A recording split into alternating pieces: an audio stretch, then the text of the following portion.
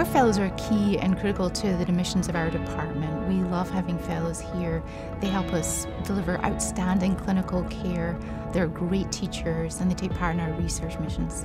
I think the clinical training here is exceptional. It's really one of the main reasons why I chose to come to this program, particularly from the critical care standpoint. We see a very broad range of pathology and we have a lot of autonomy at the bedside. We have lots of different ICUs. We have cardiothoracic, neurology, cardiac ICU, surgery, medical ICU. There's lots of opportunities to rotate through all the different units where you can see more subspecialty care. VCU does a really good job at helping fellows balance their own learning, but also teaching us how to be teachers and, kind of running the team with the residents, being mentors and role models for the residents. It's just really fun.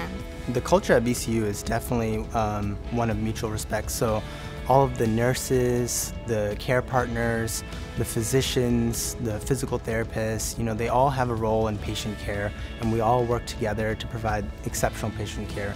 What's special here is that the high acuity of illness, the complex cases, are a motivation to come to work every day. We have state-of-the-art facilities that offer both standard and advanced endoscopy, advanced bronchoscopy, and interventional pulmonology.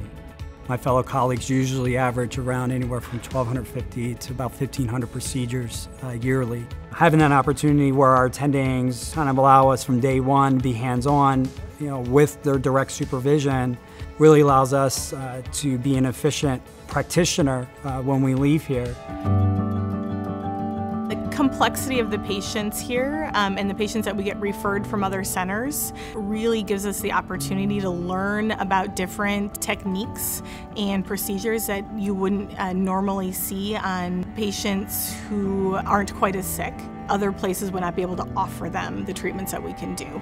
Here at VCU, we're actually encouraged to put our hands on the tools that we need to help our patients. Our attendings actually help us as the fellows do that instead of us just watching them do it. My research interests are really in translational research. So I would like to bridge what's happening in the lab to what we're seeing on the clinical aspect of things. I'm now using my clinical mentors and my basic science mentor to come together to form my own projects.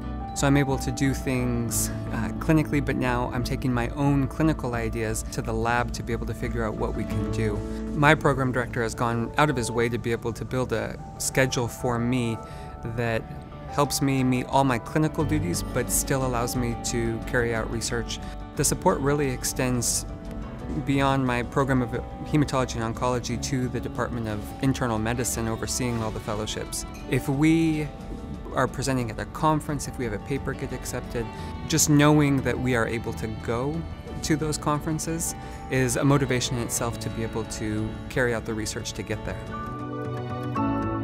So what I've liked with the outpatient clinic that we have, the ambulatory care center, is that we have multiple specialties in one building and on one floor. And so I can pull those other providers just, in the hallway and ask them a quick question and therefore provide a more holistic care for the patient. In the future, I can use that, like when I got into the real world outside of VCU, I can still pull from that knowledge that I gained from hearing the nephrology talk about renal effects from diabetes or hearing the cardiologist talk about how diabetes will affect cardiac output and function.